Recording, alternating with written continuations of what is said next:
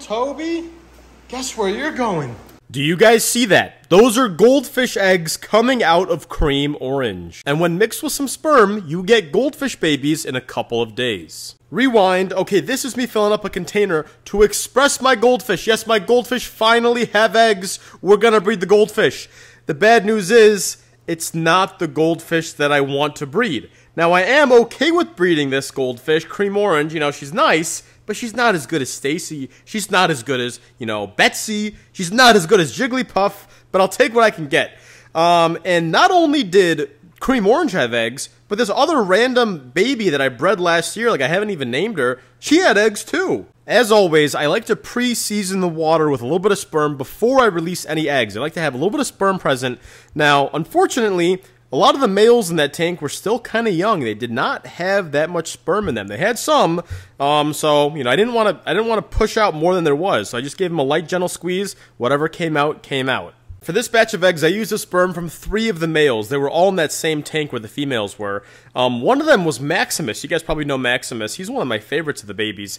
Another one was this other red-white male that, you know, is very beautiful. And then there's this completely white, you know, lemon-head male that I liked a lot as well. Next up was releasing the eggs from the female. So I started with this little tiny unnamed orange female.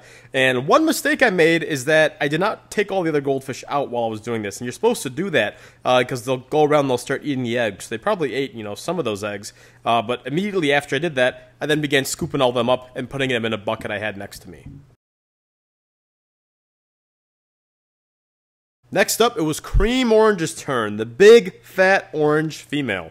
Now, when I started pressing on her, a little bit of white came out, and I was confused. I'm like, what? Is she releasing sperm? Is she releasing sperm and eggs at the same time? What is going on right now? And then I realized those are just egg poops. I've been feeding them a lot of eggs recently, and I guess she's having a little egg diarrhea or something like that. I don't know. But the thing with Cream Orange is that her spawns always kind of suck. They're always kind of watery, and the eggs don't look very healthy. But these are the only 2 spawns I had to work with right now. After this, I decided to add a little more sperm from one of the males. Typically, after I release all the eggs in the sperm, I let it sit for 5, 10, 15 minutes, and then I dump out basically all the water and I fill it up with fresh water. I want to get that sperm and dead eggs out of there and get fresh water in there because those eggs can easily just get contaminated with fungus and die. So I want to get fresh water in there, and I also want to put an oxygen stone in there, air stone in there to get the air flowing. So for this spawn of eggs, I decided to not put any methylene blue. I usually do put methylene blue to prevent fungus on the eggs, but I'll be honest, this spawn kind of sucked. It was not what the fish that I really wanted to spawn, and there was not even that many eggs, and there was not that much sperm to work with, so this is honestly just going to be a testing kind of spawn. I want to see what kind of hatch rate I can get with no methylene blue, if changing the water out of the eggs, multiple times a day, is that going to be enough? And I also just want to see, will these babies turn out good? Because a lot of them are from first generation, parents, like their first time spawning. Will it be any good? I don't know. I want you guys to breed, okay?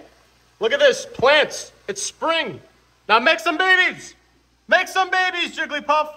We want some jiggly babies. Oh, Tubby, Toby. Hey, Tubby. Hey, little Toby. Guess where you're going? Guess where you're going? Into your new home. Into your new home. How do you like it, buddy? Minnie Stacy, come here. Come here. Okay. Okay. There you are. There you are. You know what? I want to get this beautiful red-white girl. Oh, this beautiful red-white girl, she is also going to go in that tank. Okay. There you are. How do you like it? Wow, that's a really beautiful ranchu. That is a beautiful ranchu. You going to eat, Tubby Toby? You guys gonna eat, or are you too stressed? Let's make sure you spit the sand out. Hey, okay, good. Okay, guys, the bee got in a little bit of trouble. It looks like he might drown. I'm gonna save him. I'm gonna save him if he promises not to sting me. Also, guys, don't forget to pre-order your Tubby Toby plushie. I have good news about the plushie. I finally broke profit. So I've been in debt on this plushie this entire time, but last week we finally got to enough orders that I'm in the profit territory now. So it feels good. Feels good to not be in debt on the plushies. About 5 hours after fertilization, this is what the eggs were looking like. So as you can see, we have some eggs that look kind of transparent and clear, and other eggs that are white. Those white eggs are gone. They're dead. They were either dead when they came out, or they just did not get fertilized, and the fungus has already got them. But the transparent ones, they're still alive. They're still healthy. Those are fertilized, healthy eggs. Now, basically, the goal is, you know, in 2 days' time, 3 days' time, when these start hatching, how many of them will turn white? We'll have to see and find out. And now we go to the supermarket to buy food, not for me, but for my fish. Yes, I literally buy food at the supermarket specifically for my fish. All right. Okay, $5.99 for 16-ounce shrimp. Okay, we also got 2 dozen eggs. We got the eggs, we got zucchini, we got shrimp, we got garlic. This is for me. I like milk. Guys, I didn't even realize this. 2 dozen eggs was $2. I did not realize egg prices came that far down.